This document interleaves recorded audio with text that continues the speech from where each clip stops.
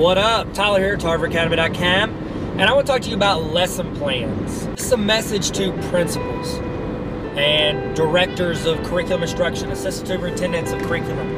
And you're like, who's this dude? Well, I'm a dude who's been those things ever since I didn't have the title. But I have had the chance to be in charge of everything from being the teacher, the principal, the director. And I want to tell you, stop doing lesson plans. Please. We all know why you're doing it. You're doing it because it's what you've always done. How else are we going to know what the teachers are doing? But I want you to sit and really reflect. Who is reviewing all of these lesson plans the teachers are submitting every week? We all know what they're doing. They're taking their documents from the year before, they're finding it, changing the date, maybe rearranging some stuff, and then putting it up.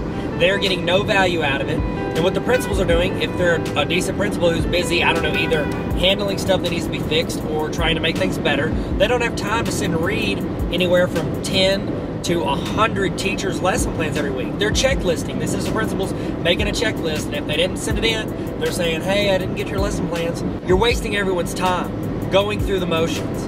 What you need to do is you need to build a curriculum map that those teachers can sit, preferably on a Google Doc, because it can be shared, and that way you don't have to have them send anything. You can go in and look at it at any time, and it's mapping out what they're doing Monday through Friday every week for the whole year.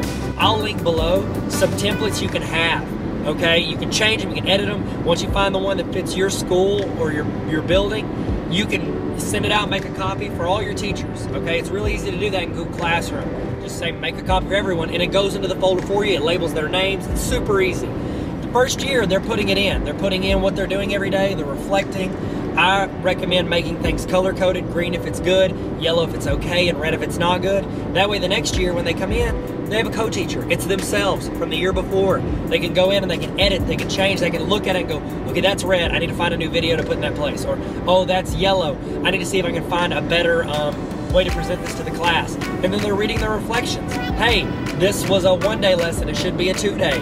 Or this was a three-day lesson, I can do it in a day and a half. Okay, they're reflecting on what they're saying. And if it's shared subjects, more than one geometry teacher, everybody's in there sharing resources. They don't have to use them, but they have them. And the principal can go in and look at any time and be like, hey, this is great. Use this max teaching strategy. Add this type of method, okay? Or ask them, say, hey, how was this management on this? Because it looks like a great lesson. If they say it was good, cool, you're presenting in the next faculty meeting on it. I think it's great, okay? It's just so much more collaboration, and you're not just checking the boxes. You're actually getting something out of it. Every year you can use it as a template. And then when you have brand new teachers come in that are teaching that, you can give them that, make a copy of that, hand it to them and go, hey, here is a full year's worth of resources and pacing. Please make it yours. It's the skeleton. You build the body. Make it yours, new teacher, okay? Because if not, we know they're brand new teachers. They're struggling with classroom management already.